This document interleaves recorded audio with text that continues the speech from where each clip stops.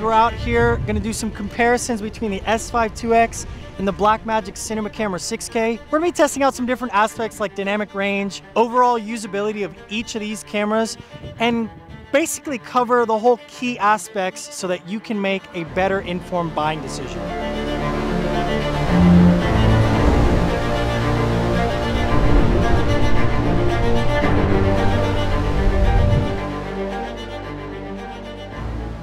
So we ran into a little bit of a problem. In B-RAW, you can't record open gate and anamorphic with the S5iix, so that is a pretty huge downside to the S5iix right off the bat. There is no open gate if you want to record in B-RAW.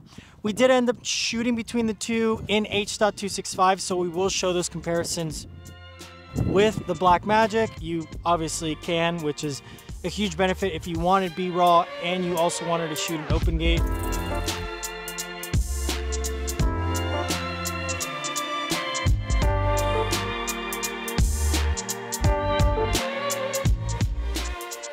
I will be comparing B-RAW from both cameras in our next test, and then at the end of the video, I'll share my thoughts on both cameras, the image quality and everything else. For now, it's just flat out comparisons. I did correct the white balance though, because each camera reads white balance differently, so I just set them to be correct.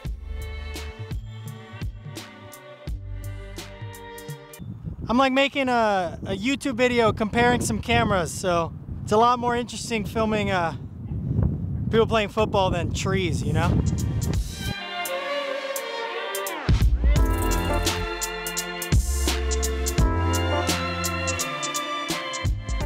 So this was a little weird. The Blackmagic footage looked way more contrasty right off the bat just using the applied LUT feature in DaVinci Resolve for B-RAW. So I balanced those out because when I used any other LUTs, they were completely fine. What I will say though is the monitor itself was freaking out on me. It was having tons of issues. Here's a real world reaction to the quote unquote finickiness of that monitor on the day of, and then after that we'll go back to the studio and just have a chat about both cameras. Yeah, this is a field test right here. I've used this monitor before for a shoot, but it was clunky, and now it's even clunkier. I'm having some more issues with it, so I really don't enjoy shooting B-RAW with this. I just don't enjoy it. It works, but it's a little annoying.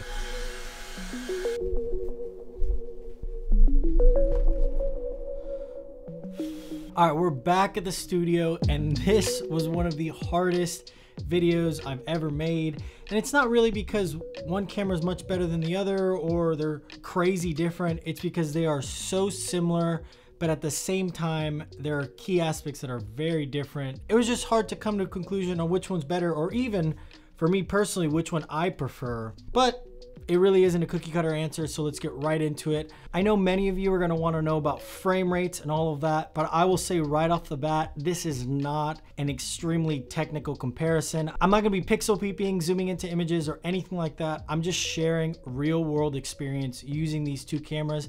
And some things will get technical, but most of it won't. I might just say blanket statements that most people would make entire long-winded videos about that are super scientific, but that just really isn't me. So if you're looking for that, you can not waste your time and just go to a different video. I know most YouTubers wouldn't tell you to actually get off their own video, but I don't want you to be disappointed. You will be receiving real-world experience from somebody that's actually using these cameras professionally. So let's not waste any more time. Let's just keep going. So this portion of the video is going to be separated into 3 sections. The first one is its usability, which is how it handles menu systems, all of the creature comforts that come with each of these cameras that make shooting video easier. The second one's going to be the overall image quality, which in my opinion is the most important part of buying a camera. And then the third one's going to be who I think each one of these cameras is for. That part I'm really excited about because I'm passionate about saving people money and seeing people buy the right gear for their use cases. So let's go over the first aspect, and that's usability.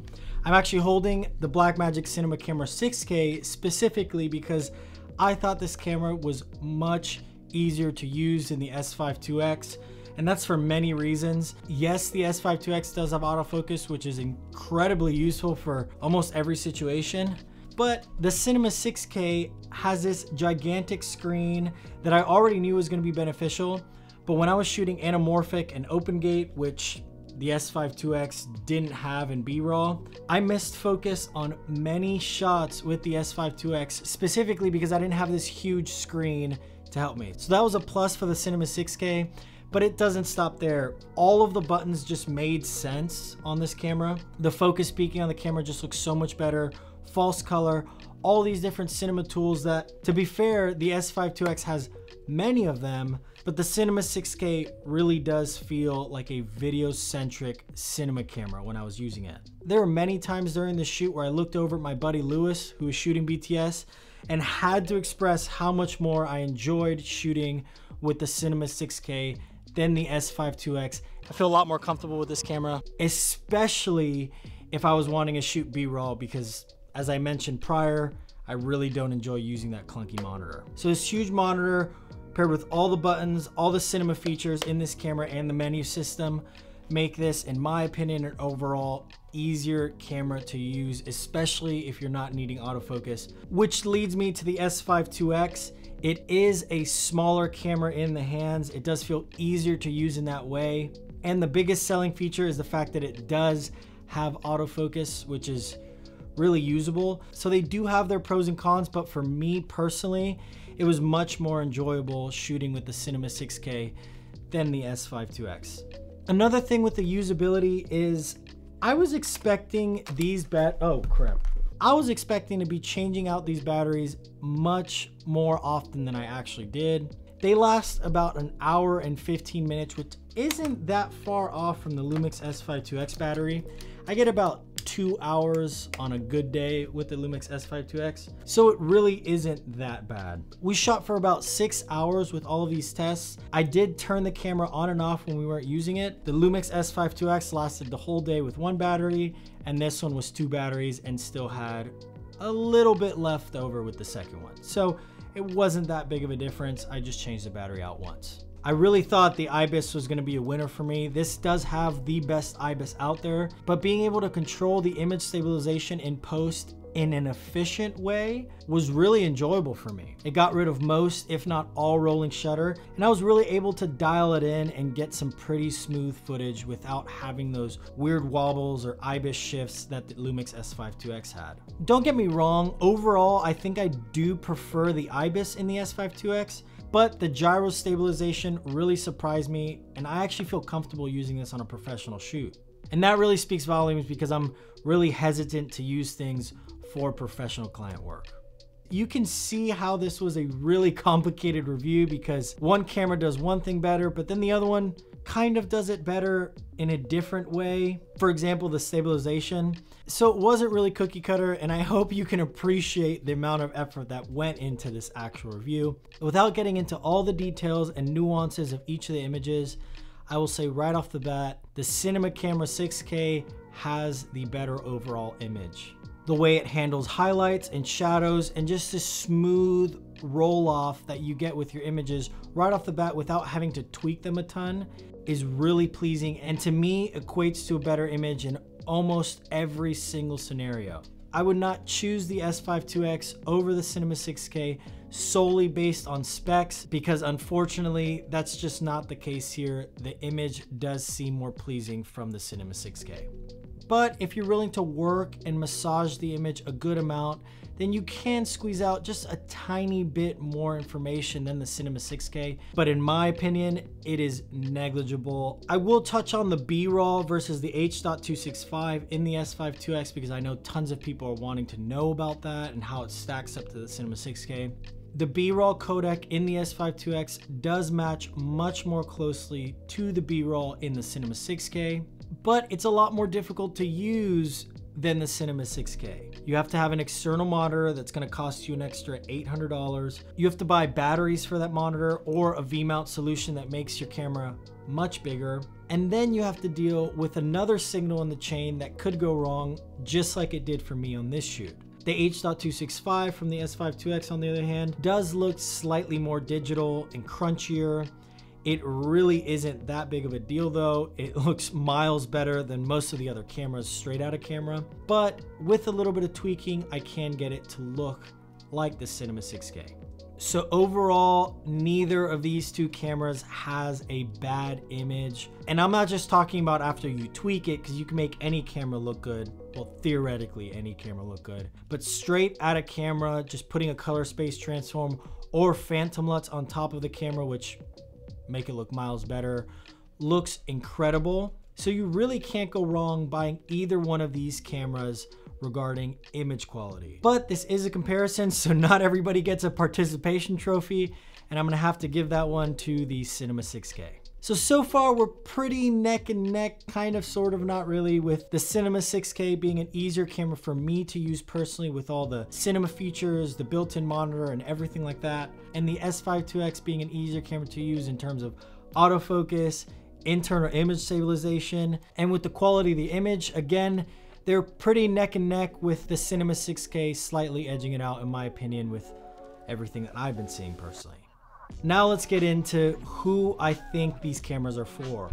The S5iix. This is a camera that I've been recommending to anybody who asks when they have a budget of around $2,000, because it really does have the best image quality in my opinion versus the creature comforts that you can get in a sub $3,000 camera. Now, is that still the case? Sort of. It's a little harder to always recommend this camera to everybody, because I would recommend this camera to professionals and beginners alike, and now it's a little bit more difficult.